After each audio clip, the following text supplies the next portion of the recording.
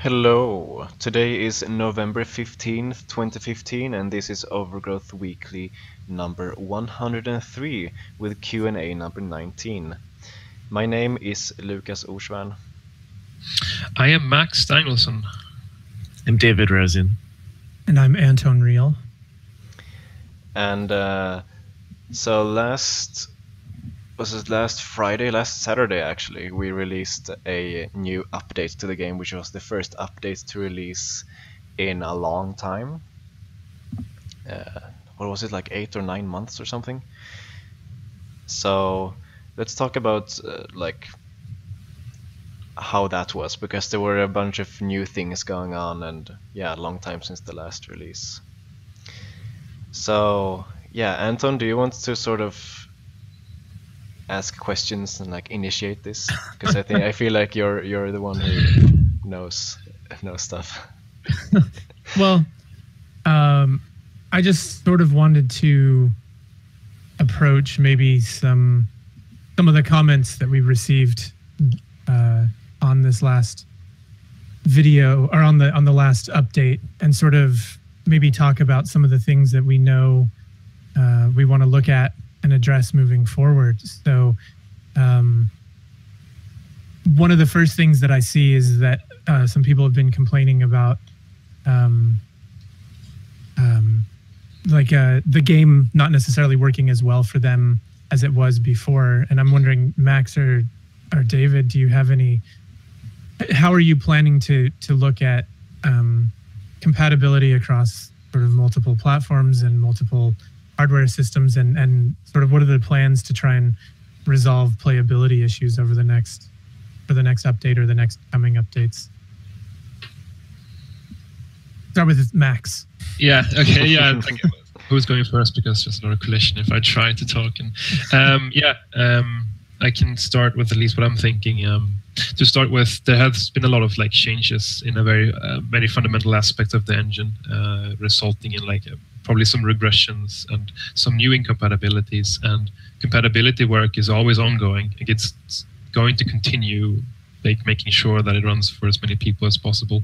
At the same time, now we've moved away from an older OpenGL version up to a slightly newer one.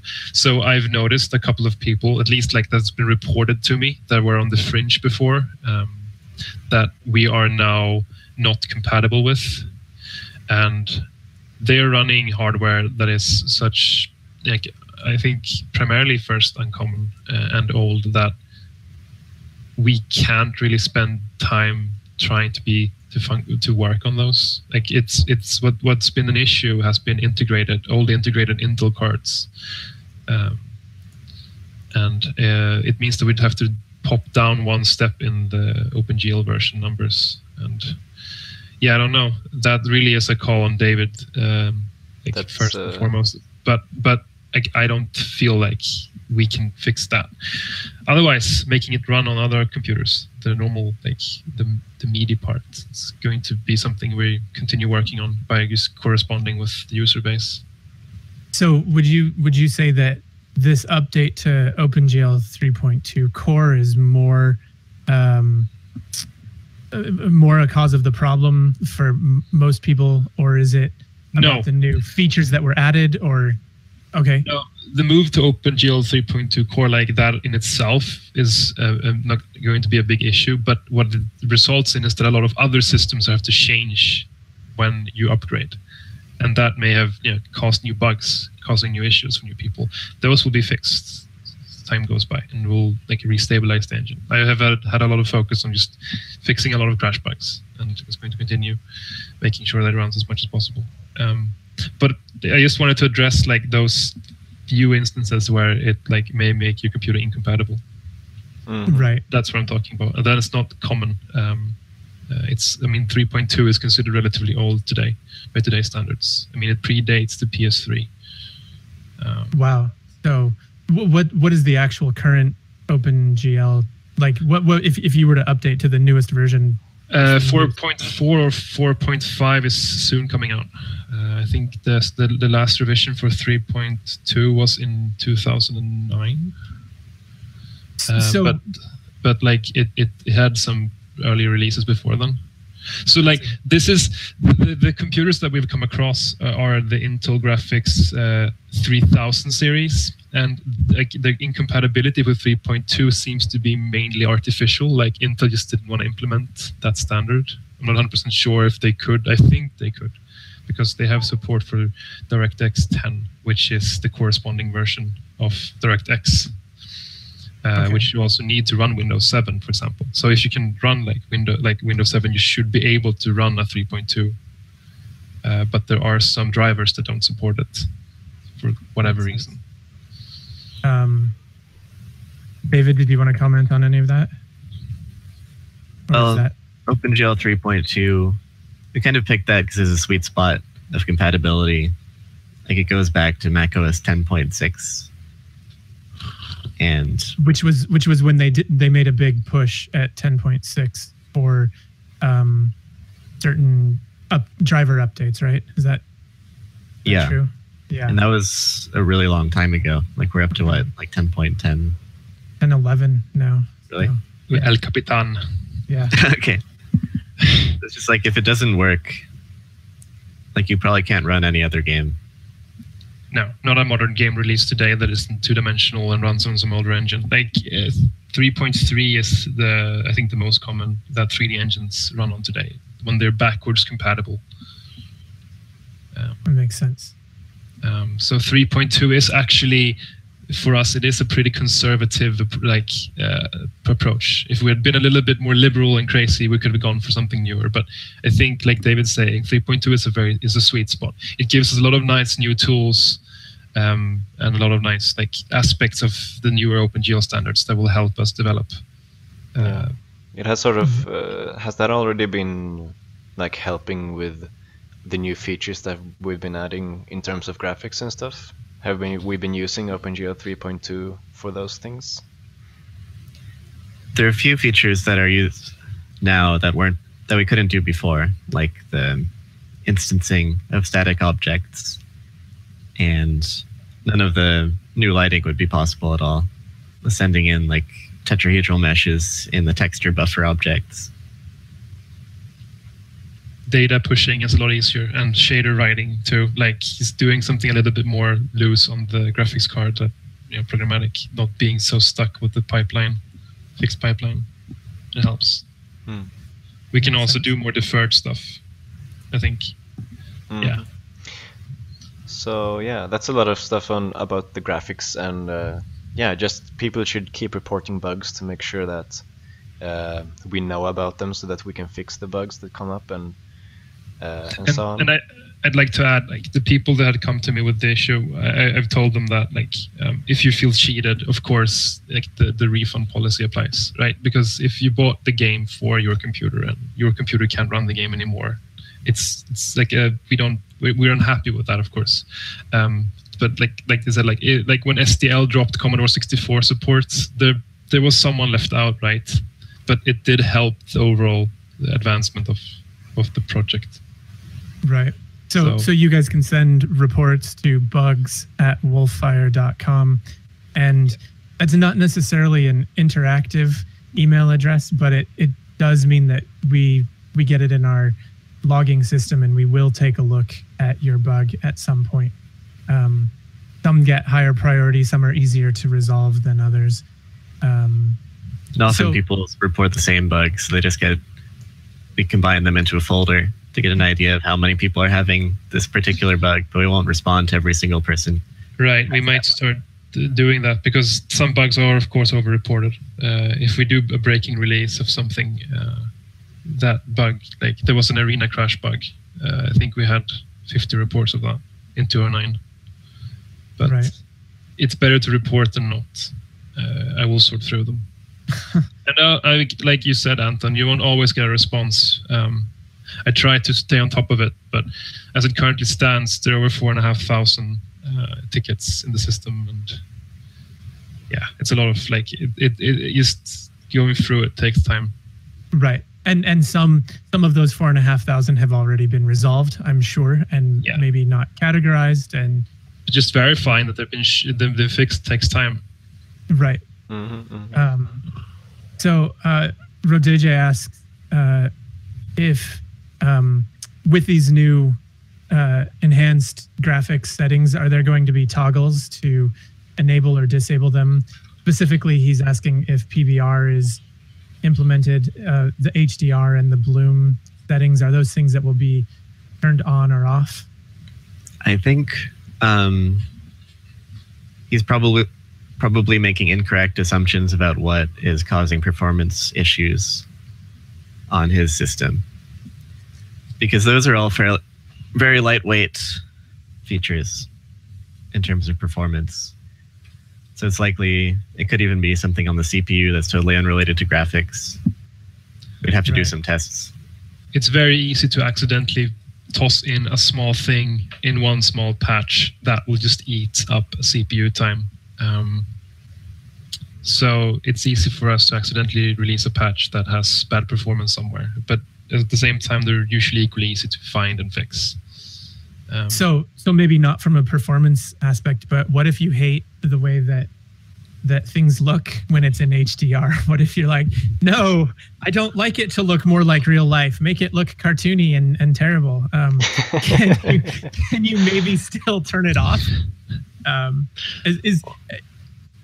That's probably just going to be a mod someone can make if they want to. Yeah, because it's all shader stuff, right? Shadows.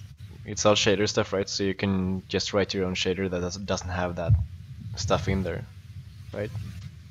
Yeah. Yeah.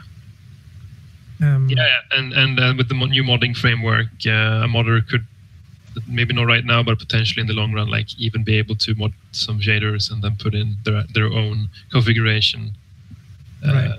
Yeah, like there's a lot of possibilities there. Anything that I think is easy to turn on and off in our pipeline that we end up with in a rendering, we can like throw in a Boolean for. But I don't think, like David's in on here, like if it requires a rewrite from our side, probably isn't worth the effort. Right, and especially if these are really small changes anyway, which we sort of are assuming they are, meaning that they're lightweight. They're not really impacting a lot of CPU or GPU cycles. It's not a huge. It's probably not what he's experiencing. No, I mean it shouldn't cause the performance issues. Another aspect to consider there is that everything that we add can be changed to something we have to test and make sure it works for new releases. So like there are a lot of aspects to consider there. It isn't as easy to put it in there and forget about it. Things can always come and bite you later. I guess I'll kind of taking the role there as the conservative programming lead, but yeah. Right. So to switch gears entirely, with the last release, we had a link to a longer changelog, which I think is useful because then we can have just like the important points for those people who care, and then we have like a huge document with almost all of the changes in it. That I think, Max, you generate that from the actual Git commits, right? The long thing, and then like yes, remove. I used a little script, and then it popped out like all the, I think it was at least 700 changes since we switched to Git from SVN, and then I went through them manually and took out the ones that were actually like relevant to an outstandard. So it's a revised list. Yeah. Yeah. So yeah, I don't know if is there any way to check how many people have watched that? Maybe we could like ask the chat, like, do people like that? Do people like having the long changelog and the short changelog? Yeah. Did anyone actually look at the long one? Because I think it was like 6 pages of changes. Or yeah, it was a bit long.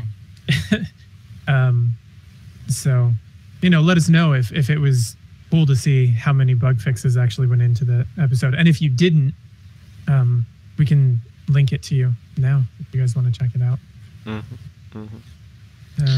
So like that changelog was really meant for the most like technically inclined, interested fans. There were a lot of like deep changes, a lot of fixes throughout that period of time, and for the people who were really curious about what's going on, I felt that was like a thing that was just fair to give out for them. Right. Because I mean, a person who's just playing the game for fun isn't probably going to be too affected by that information. Yeah. That's why we have the really filtered bullet points that basically covers features that are features for the end user. Right. Yeah. Makes sense to me. Posted a link to that in the chat for people who might want to, who didn't see it or something and want to check it out. We'll probably put that also in the bullet point for the end left of this, the recorded version. Yes. Yeah. So yeah, we said that we were going to have like a bi-weekly schedule for alpha releases. Do we think that's still like something we can do? Is that still feasible? Is that so? Yes, I think it's definitely feasible. This alpha coming up might not be a meaty one. Personally, I've been focusing a lot on just like the more background stuff. I've set up a build system for the game now, so that we automatically release. That will also help with the alpha releases, meaning that there's less manual work involved. Can you talk about when people should expect to see, or when these build server builds happen? When might you see them happening? Yeah, so I have the internal testing now every night, American time around 12 Western Pacific, LA time, 12 at night. It finishes around 1 a.m. It will be like updated into internal testing on Steam, open for anyone who is like a really hardcore fan and wants to see what's going on right now. That updates if there has been a change in our main line. So basically, if a change has happened, it will be pushed to the internal build on a nightly basis. Yes, and I'm planning on like maybe having a simple notification bot in the IRC chat about that, but I haven't done that yet. I had the BuildBot from the built-in build system, but that was a bit spammy, and I think it opened up one or two too many security holes. So I have to do something more filtered. But yeah. It was also pointing to local-host changes or something. Yeah, not anymore, but that's for another day. It's externally accessible now, but you have to log into it. Yeah, so you will notice that there has been an update by the version number changing at the bottom of the screen in the main menu when you start the game. It says 210 alpha 210, and then it's a dash and then a number, and that number after the dash says how many commits there have been since that alpha was tagged and released. So that's like the way you can see if it's changed. If you missed the fact that Steam updated your game, right? I don't know if it saves some log somewhere as well. I will try to also have the IRC be informed, but we'll see when that happens. So yeah, with all these changes that you've been working on, we're gonna see more updates. Like it's gonna increase our productivity going forward, but that means that you haven't been able to work on the actual game for this upcoming update. So since David is also working on a different project right now, that means we have Micah who is still working on the arena stuff. Mm-hmm. And I'm not sure if that's going to be finished for the next alpha, so we might just have like a few new levels or something for this one. Yeah. But we want to have something new every alpha, of course. I mean, there isn't much point to releasing an alpha unless there's at least a little bit of meat on the bones, right? Yeah. Bug fixes are great too, but it's not what we want to. Like that isn't what creates interest and hype for the game. Exactly. That's sort of like what I'm thinking about. Like, do we actually want to make an alpha video about this alpha, for instance? Because it's just going to be like a few new levels. It's going to be like, I don't know, less than a minute video probably. Because not a lot of stuff has happened, I suppose. Or do we just like do just a blog post release? Do we release it at all? Because we're on this schedule now. That's what we've said. So we should be releasing something, I feel like. Right. I think we still have time to get stuff done. Our last, when there were weekly updates, it was a weekly build. So even if it's a small update, I think we can do something. It feels a little weird because we're sort of at the midway point right now, and the focus has been on very back end stuff. Yeah, we're still So- preparing for stuff. We're still like doing the entire like going to a bigger team thing. That's why Max is working on the BuildBot stuff. But once all of this stuff is done, that's going to save much time for us in the future. Right. So yeah. How is the hiring feeling at this point, David? And how are you feeling about the new team? Are there more people that you're looking for? I'm pretty happy with it. I think for now, I probably won't be looking for new people. Well, I guess I'm kind of looking for animators, but haven't actually put down an ad yet. And if you do animation, if you hire animators, would they be animating still primarily the way that you animate, with a small number of keyframes, with a lot of inverse kinematics, or and the automatic animation, or would they be doing maybe more keyframes per animation? Well, some of our animation systems are more procedural than others. Like the combat animations are much less procedural than the general movement ones. The main priority for the combat animations is just to break it down into pieces and have variations for all the different things that can happen. Which is basically just if you're doing a strike, if it's blocked or not. So if you have like follow through, or if you have to bounce back. Right. So the combat animations are a bit more traditional. Okay. Makes sense. Is there a lot more movement to be done, or is it primarily combat remaining to be animated? I think I'd like more movement too, and also making sure that the different races move differently, because right now they're sharing all of the same animations. Mm-hmm. Which looks odd every once in a while. Some things look odd, but at the same time, it's amazing how scalable it really has been.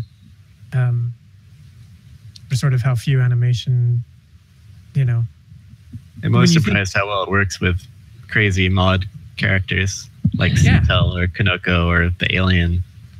Yeah. There have been very few animation, like when it's scaled to another character, there have been very few times when I've gone, oh, that just looks wrong and horrible. And most of the time that I felt like that, it's because someone included a custom animation that just looked wrong and horrible. Yeah, with new movements for the different characters, it's not because they look wrong right now, it's just that they don't express the differences between the races, which is kind of adding new content instead of just making it work. Right. Right. Cats are supposed to be a little bit more like light on the foot. Dogs and wolves are a bit heavier. Yeah, they all have Yeah. different attitude. Yeah. Different Right. feel on their movement.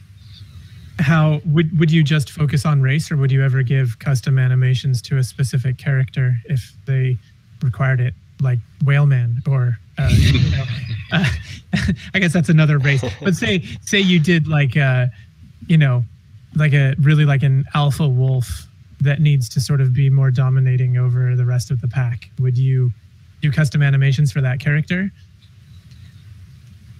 That would be ideal, but one thing at a time. Of course. Animations are not even the priority right now, so which is why I haven't put out the ad yet. But Right. I definitely want to get more specialists as they come up. And I might hire one more programmer. I'm still looking at Brian Cronin from Unknown Worlds. Cool. Yep. So should we talk about speaking of characters and additional people, you want to move on with that? Okay. So yeah, going into more of like what we've been doing for the game, I suppose. So we recently RagdollZombie came on as a volunteer on the team, and they've been helping visualizing Steve's character concepts in 3D. And they just started out, so I think one model is done so far, but it seems to be something that's actually useful. So we might be looking at other ways to like get more volunteers, but right now I'm sort of like, there's a lot of stuff going on right now, and I'm not sure if I would have the time to like organize everything around that. But this is like sort of a first test, and we'll see. We'll see how it works out after that. After this.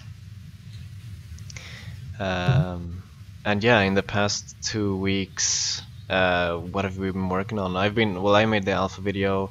I've been organizing the team with Ryan some more. I've been testing out Git large file storage, Git LFS, as an alternative to Dropbox, because that's gonna help us out with releasing it on Steam and stuff automatically, because it can like download all the right assets right from the Git repository instead of having to have all the versions use the same Dropbox folder, which is what happens right now. Yeah, I mean, we'll be able to go back in time. Exactly. That's the biggest win, I think. And it will also reduce the risk of accidentally removing things without noticing it until it's much, much later. Mm-hmm. And Max, you've already talked about like what you've been doing in the BuildBot stuff, I suppose. Yeah, big build system. A lot of work there. Mm-hmm. But I think it will pay off a lot of time in the long run. Absolutely, I'm sure it will. Like you said, it takes like 1 hour to release on all 3 platforms now, and you have to push one button, and then it does it in 1 hour. Yeah. Assuming that all the data underlying works. Like if I code it correctly and it compiles on all the 3 platforms, it just takes an hour from the time that I want it to be released for it to be on Steam. Which is pretty damn sweet. That's a pretty simple work process. So. Yeah, I mean, I can iterate like more reasonably. I can have something out to mainly our own developers if there's a fix on something that broke. It's very useful. Right. Having a team like this, we can't expect everybody to have a fully functioning compile system on their own machine. Mm-hmm. Man, why not? Because we're not in the same office, and I can't come and help people in person. No, but I mean, even big companies that have people working at the same spot, the compile takes so long that it isn't worth time and effort and required skills to do it. Like, why would you educate an animator into it if they're not going to actually use it? Right. And David, you have been working on the Secrets project. Do you want to like? I'm not sure how much you're ready to reveal about it, since it's Secrets project and all. But what can you tell us about it? Like, what are you doing? Well, I'm working on this sniper project, which Aubrey and I occasionally stream on Twitch. And that's about it. So yeah, make sure you follow David and Aubrey on Twitch to get all the clues about what this project actually is going to be in the end. Yep. I suppose. I was gonna say I too have been working a little bit on that secret project. I've written a bit of music, and as well as some new music for Overgrowth. I've been trying to split my time between my TV show, Overgrowth, this project, and another short film, and a CD project, and it's been a crazy couple of weeks for me. But still kind of exploring what we're going to do for this sniper game for music, but it should be interesting. Should be, yeah. And yeah, like we mentioned before, Micah has kept working on the arena. I've been sort of out of the loop what people have been doing in general, I feel like, but yeah, people have been doing stuff for sure. Yeah.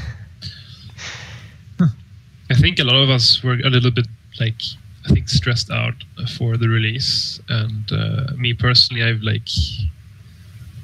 allowed myself to take it a little bit easy this week because of all the extra hours. Like it's important to be able to relax a little bit. Yep. But we're going to have to sync up now on Monday and see what everyone is doing. Yeah. Definitely. I think it helps with, if anything, it helps with motivation. Yeah, for sure. That's sort of what I've been doing now. Mostly is trying to just figure out how do we handle a long distance team without meetings and stuff, because usually you can just just have one big meeting every week and then everyone knows what's going on. Can't do that here. Yeah, I mean, there's 9 hours between me and you right now. That is a pretty big gap. Yeah, but we'll see. I think we can figure it out somehow. Definitely. I I'm think we flexible. have people all the way around the world. I think we have people in Australia too, right? Oh, Isn't right. Maybe. isn't Marcus there? I think. I don't know.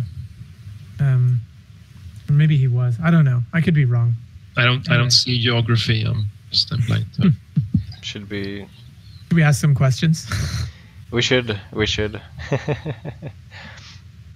So yeah, long developer talking this time, but let's go into questions. So I'll take this question by Wake. He asks, what resources do you use to learn OpenGL core profile? And I guess David could start with that, since you recently did upgrade the engine. One of the resources I was using was a kind of an online book at Arc Synthesis. I think it might be gone now, but I'm sure someone backed it up somewhere. Yeah. Right. Sorry, I'm looking at my shelf. I'm trying to see the book that I used. Sorry, continue. So what sort of book, like, is it gone? If in that case, I guess it's sort of, we don't even need to talk about it. But I was going to ask, like, what sort of book was it? Is it like strictly reference or? Well, it was kind of a tutorial series, a bit like the Neon Helium tutorials used to be. That's how I learned OpenGL in the first place. And most of that is really legacy, like OpenGL 1.0 type stuff. And this one was more modern, like core, sending everything through buffers. But I'm not sure what's the current best resource. So because the one I was using seems to have disappeared. Yeah, which is unfortunate. Yeah. So, if me then, 5 years at university, but to be serious about it, so there are two big aspects to 3D rendering, which doesn't, like, this is what differentiates it from, or makes it different from other aspects of programming, is that it's very heavy on the theory.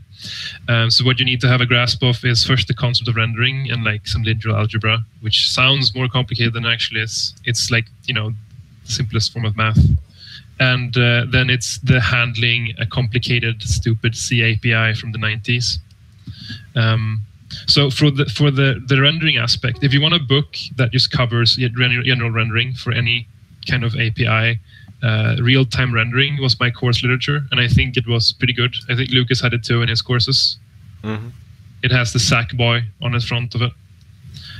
It covers the basics and forward, all the theory of how to render. And when it comes to just understanding OpenGL, I think the Super Bible, which is like basically the official book, OpenGL Super Bible, it's unbeatable in that respect. Isn't that split up into two books though? Like yeah, there's the tutorial and the programmer manual, and I would probably just, like, if you want to really go into it, get both and then switch between them depending on your mood and what you're doing. Because one is like step for step into like instructions on how to perform something, and the other one explains like the individual calls and what they do. So they have slightly different views on it, the same thing, but it's kind of necessary because OpenGL especially is such a big and messy beast to deal with. Mm-hmm. Yeah. I'm gonna see if I can find the one, because I had a very specific book that I looked at when I learned OpenGL. It was, the orange OpenGL book, I suppose. OpenGL Programming Guide, 8th edition, is what I used. Is that an online version thing too? I use an online, no, it's like, there is a book. But yeah. I have an electronic book, if that's what you meant. I also know that there is another, like, relatively new online project, and it, like, covers things like WebGL and things. The nice thing is that you can often translate the knowledge of OpenGL to WebGL and the GLES. So these are like the web browser one, the phone one, and the computer one. They're very similar. Yeah. So if you understand one. That's a lot of resources if you want to learn OpenGL, I suppose. Wake also asks, will you consider resharing the best game development articles? And, I remember there was a blog post at one point, quite a long time ago now, I guess, where that was the case.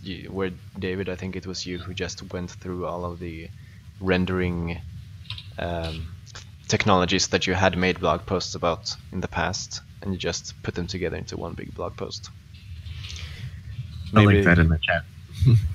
Yeah, thanks. So is this I'm guessing that means that it's something that we might do again in the future if we see that there's a like good reason to do it, I suppose. I think so. I'd like to write some more articles at some point on our new graphics, because there are a lot that we haven't written anything about. We've also never written about the blood system or anything like that. Mm-hmm. Yeah, So that could be cool. I don't know if there would be. I mean, it could be cool maybe to have like a flashback article to like these are all of the like alphas that have happened or something, where you just go through like the progress of the start from the start to the end or something like that. That could be a cool like sort of that type of thing. But he's more asking about the best game development articles. I'm not sure if he is talking about just articles from the Wolfire blog then, or articles in general. But yeah. I don't know too much about the other game development articles. It's hard to keep on track. right. But I guess if we find one, we will probably share it on Twitter or something. I think that's the most common place to do that. So yeah, at Wolfire on Twitter. if you want to be there, just in case.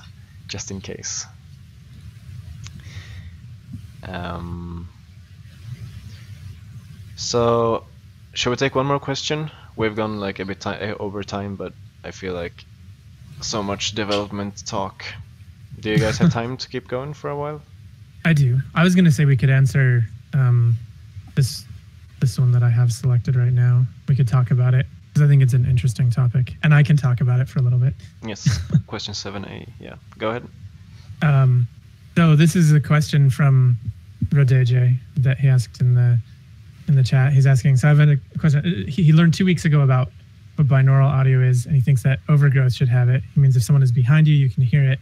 The advantage is we can place where sound is coming from just in real life. And then he talks about how it needs a headset and things like that. So I think there's a sort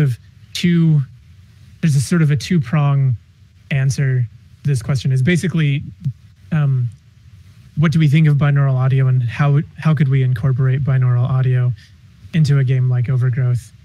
So the first thing that I'll say is that binaural audio is a recording technique more than it is a playback technique. So what it has to do with is they use a dummy head. We'll just talk about it real quick. A dummy head with microphones in their ears, and you record sound from you record sound with this head, and basically because it has physically modeled ears, it creates what's called the head-related transfer function, which is how your brain perceives localization or where a sound is coming from as it's being recorded. So a lot of this happens through filters and through other things like that. Now, because of how it's recorded, the only way that you can fully play it back properly is by using headphones, something placed against the ears, so that your ears don't then change the sound. So the pinna is the outside of the ear, and that really adjusts the way that you hear things. And it filters things if they're coming from behind you, filters it less if it's coming directly in front of you, and medium from the side, things like that. So anyway, my point is that it's more of a recording technique than it is an audio playback technique. However, David has actually studied rendering audio in 3 dimensions, which maybe he could talk about a little bit. Yeah, back in school, I was really interested in that subject. And it's kind of... Spatialization is, to some extent, a solved problem already, because there are all these head-related transfer functions out there. So you can take any sound and convolve it with these samples that are recorded in like binaural recordings of like generic impulses, and that will localize the sound. The harder part is making it sound like it's in a specific environment, which is not a huge priority in Overgrowth because we don't have gunshots, which are the primary way that you would hear really loud impulses in a game. Like with gunshots, you almost don't hear the gunshot itself at all. All you're hearing is just like sounding the environment with a very strong shockwave. But Overgrowth with normal sounds, we don't have to worry about that as much. So it'd be nice to go through. Well, one thing I'd really like to do is at least have an option where you can say if you're using speakers or headphones, because then you need kind of a totally different rendering method. Like with headphones, if there's a sound to the right, you'll hear it in your right ear, and then you'll hear it in your left ear also, just slightly different, with a sound shadow from your head and a slight delay. But if you're on speakers, then if it sounds to the right, you only want it to play on the right speaker and not on the left speaker at all. So definitely need to add an option for that at some point. But that also depends on if you have your speakers in the right configuration so that you're hearing a proper 3D space, or if you have proper imaging on your speakers, because that can really affect the way you hear it as well. That's true. I think most gamers will just leave it at the default settings, whatever they are. But it's good to have something special for the audio files. One of the reasons that having speakers is different than headphones is because you get what's called crosstalk. So when you have a speaker in the room and you play something from the right speaker, say, as David was saying, and you want it to sound primarily on the right side, some direct signal hits the right side of the ear, some hits the left, and then also it reflects in the room that you're actually in. So the room that you're in plays a big, important role in acoustics with speakers.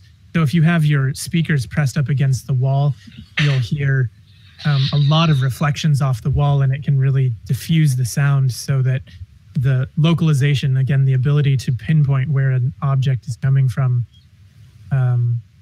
much more difficult. And then there's there's always this, you know, we have a lot of sampled head-related transfer functions that David mentioned, but no head-related transfer function. It's a series of averages as opposed to a specific, like it's not so specific to your ear. So your ear, like your own personal head-related transfer function, if you could apply that instead of having this generic averaged head-related transfer function, would give you a much better result than if you were to just use the average. So. I think this whole field of spatialization is going to advance pretty rapidly in the next few years as we have all these billions of dollars poured into VR research, where all these VR headsets have headphones built in, and they really want to like sell you on immersion. That's going to be a big part of it. Right. And it would be easy enough to with those types of headphones, have small microphones in your ears to sort of record your own head-related transfer function as you're playing the game. It's not, you know, you could in theory sample people's, you know, HRTF as you go. That's true. We're not going to try and further the state of the art of head-related transfer functions in Overgrowth. But so I think the answer to Rodeje's question is that we already have something pretty similar to that in the game, that with headphones you should already be able to localize pretty accurately where things are coming from. We have 3-dimensional audio. It's an ambient space, and then also where sounds are occurring in the game are already occurring within this 3D field, and that anything more specific to that will be what David was talking about, where you might have a headphone versus speaker setting that would, in essence, just change the mix slightly in the real-time playback engine. Did you say that's correct? Yeah. The only thing that I can think of that is in between those is I don't think we have sound occlusion. I think I'm not sure. we do, actually. We do? Okay, I have missed that part of the engine, and there's so much open space in the game, but I haven't noticed it yet. Well, I think it makes the sounds Open. half volume if they're occluded. Okay. And do we have reflections in the game too? No reflections right now. No reflections. Okay. We just haven't made audio a priority. Mm-hmm. Yeah, like These are- the- They're super esoteric questions for sure. It's interesting though. But we have been going quite a bit over the time, so I think we're going to start wrapping things up about now. Oh, I think we could answer this one question that showed up just now. This last one from Alan Haugen. I will Why did actually, while you answer that, I will just set up the fan art watch or try Okay. to do that in time, so we have that. So why did you ever consider swapping the engine? Well, I had been spending a lot of time on the engine features, and for game jams, I had been using other engines like Unity and Unreal. And then I was pretty successfully completing a whole game in a week or a week and a half. So I was just thinking maybe that was a factor, that maybe switching to another one would make it go faster.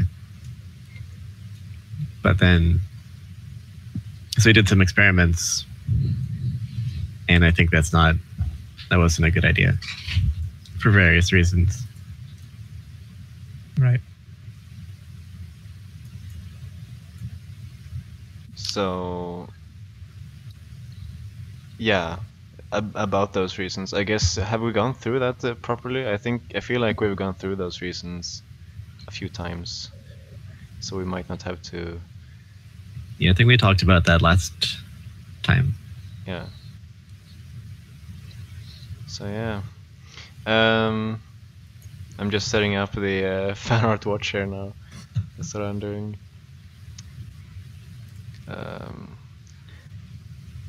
So, 1 second. I'm sorry.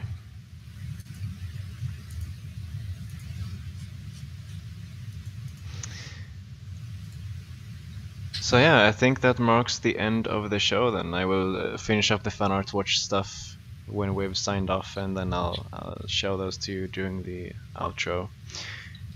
So yeah, check out OG Weekly on Twitter and on YouTube, as well as ogweekly.com for all the archives. And then we have a bunch of Twitter channels, but I think @Wolfire is probably the most important ones if you want to follow us on Twitter. So yeah, thank you everyone for tuning in, and we will see you again in 2 weeks. Thanks, guys. Bye. Bye bye.